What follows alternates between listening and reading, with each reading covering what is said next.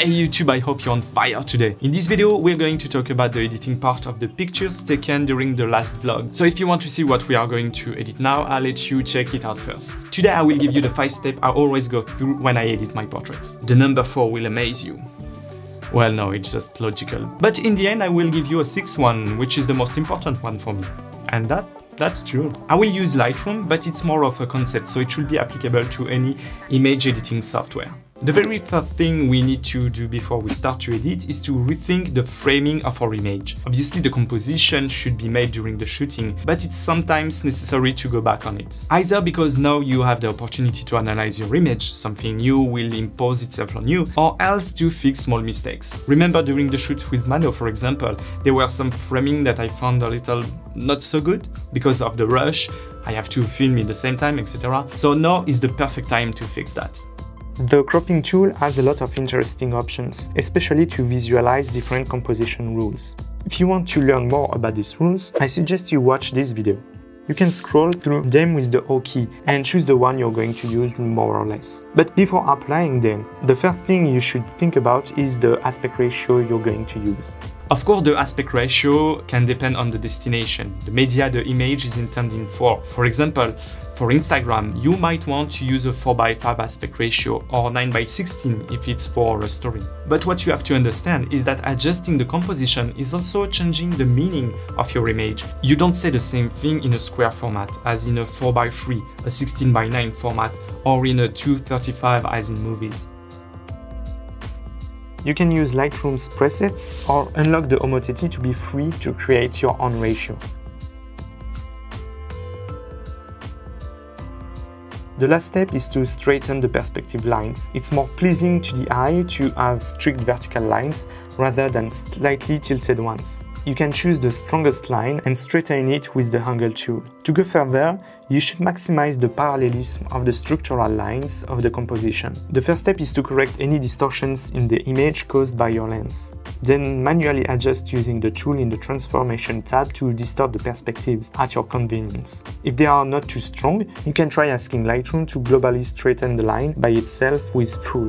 But beware of the distortion generated by all these tools, especially on portraits. I'd rather have just a few strong straight lines that will give structure to the photo, rather than trying to straighten everything up and have something neither very realistic nor very graceful on a face or shoulders. And you don't have to straighten up at all. You can fully tilt a shot and take advantage of the dynamism of a diagonally composed picture.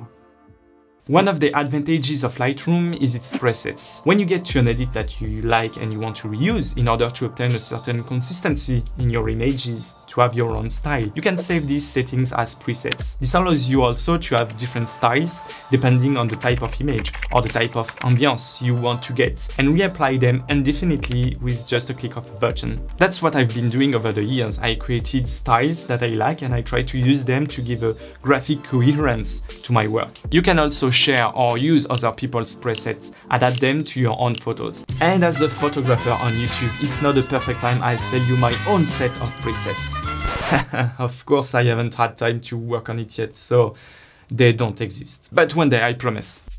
No presets are magic and all photos are different, so it's just a starting point that needs to be adjusted according to the shooting conditions. And for portraits, it's mostly the skin tones that you'll have to worry about. The first way to play with the overall colorimetry of an image is the white balance. If you work on a RAW file, you can totally readjust or redefine it completely. You can look for the most realistic white balance by letting Lightroom manage it in auto, or by using the eyedropper on an area that is supposed to represent the white point in the image. But the approach of warming up or cooling down the image to create a different mood and tell a different story is totally valid too. Okay, about colors, we are touching a sensitive area. First of all, there is technical part, which depends on the calibration of your screen and its ability to represent colors in precise ways. Then there is the destination media, which will not represent colors in the same way between a physical medium such as print or a digital medium with all the platforms that do not use the same compression algorithms and the same color spaces. Finally, there is a personal appreciation of colorimetry. In Lightroom, we don't have a vector scope like in video editing software, for example, to tell you, yeah, okay, now we're really getting close to what a skin tone is. It depends on your own taste and your own vision. Another way to change colors by changing their hues, only in height or low light, is the use of split toning. We will add the desired color in the shadows or highlights. Of course, there is the famous teal and orange. We cool down the dark areas and warm up the bright areas, but it's far from being a dogma. Think about exploring a little something else. Look, that's pretty hopeful, for example. Hey, if you want more videos like this and more behind-the-scenes photoshoot, think about subscribing.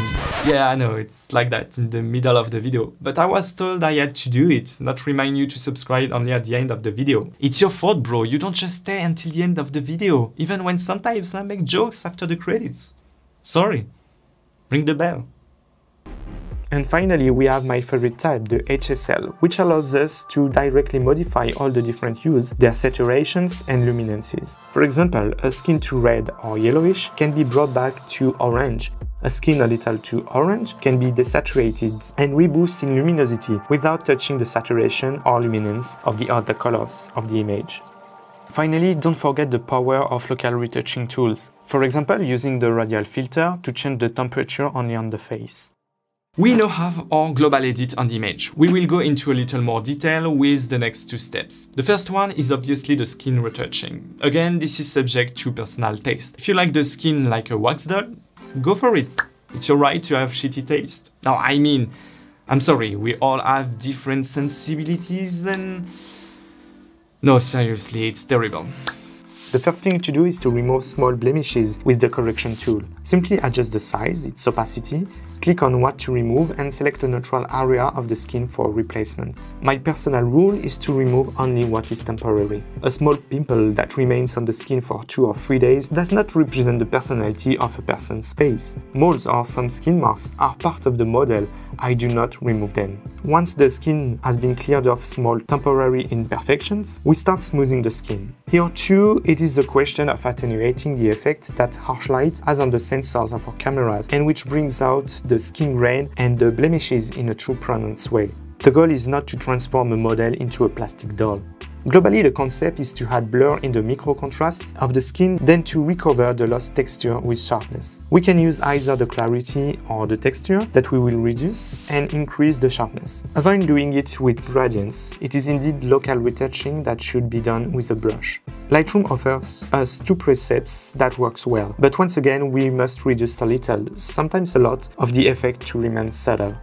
Also, it is important to apply it only on the skin and avoid anything that draws facial features, such as the contours of the eyes, mouth, nose, which must remain sharp. The second step, now that we have retouched the skin, is to accentuate the details that give character to a portrait, namely the eyes, the mouth, which are the areas on which our eyes lingers when we look at a face. First, the eyes, the most important. I will usually enhance the exposure and saturation very slightly and paint the iris with the brush. Then I do the same thing on the lips with a new brush so I can readjust the values. On rare occasions, I also add color to slightly change their hue. Please keep it light and avoid this kind of thing. Sometimes I also whiten the teeth a little. It's absolutely not necessary here, but it's the only image of the shooting where Manoe has a mouth open, so it will be for the example. There is a brush preset for that, but extremely strong. Think of attenuating it drastically to stay realistic and avoid this kind of thing. I whitened them. What was wrong with your old human teeth? I also sometimes use the same presets to attenuate the small veins in the eyes that a too strong light could have revealed. They become a little too red. So I have to desaturate them, and whitening the sclera will also bring out the eyes more intensely. And yes, the white part of the eyes is called the sclera. Yeah, you're welcome. Finally, once these small adjustments are made, I add a little bit of sharpness on the eyes, mouth and hair so that they pop a little more in the picture.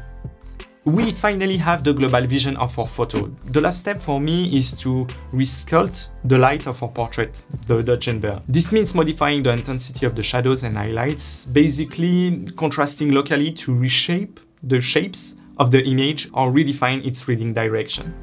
Let's take the most common example. Here I'm going to close my picture so that the reading direction can be done diagonally and does not catch on the edges of the frame. The eyes are taken directly to Manoe's face. One thing I also do on almost every portrait is to use the radial filter to slightly increase the brightness of a face to its standouts from its surrounding. I generally prefer to increase the shadows rather than the exposure, but that depends on the image. The gradients are for a first approach. Where we're going to spend more time is to apply this concept in local retouching with the brush. For example, to accentuate the contrast difference in the hair between shadows and highlights, to reshape a face or body shapes, etc. There is no secrets here, it depends on each image and the effect you want to get.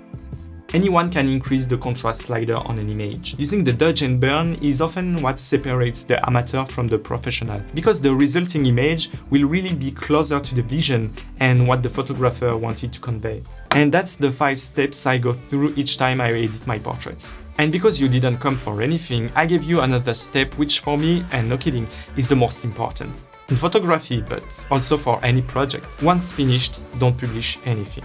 I let at least 24 hours go by before coming back to my pictures with a fresh eye. It's extremely important to take a break from your work to have a new vision of it when you come back to it. Pictures that seem bad to you will finally regain interest, and for some others, it will be the complete opposite. Especially for beginners, you will have understood that the message today is don't go too far on some parts of the editing. Taking a break will help you to say, oh, I may be a little heavy-handed with that. Okay, I hope you've learned a lot of things today. Photo editing is a subject that I'm asked for a lot, and there's a lot more to come. If you are new, do yourself a favor, go see 2 or 3 videos of the channel, and if you like the atmosphere, then subscribe and activate the notifications. It makes my mom very proud. So proud that she found my channel and started commenting. I haven't felt this bad since she Facebooked me. Okay, don't forget to share this video. See you, mommy. Keep on creating.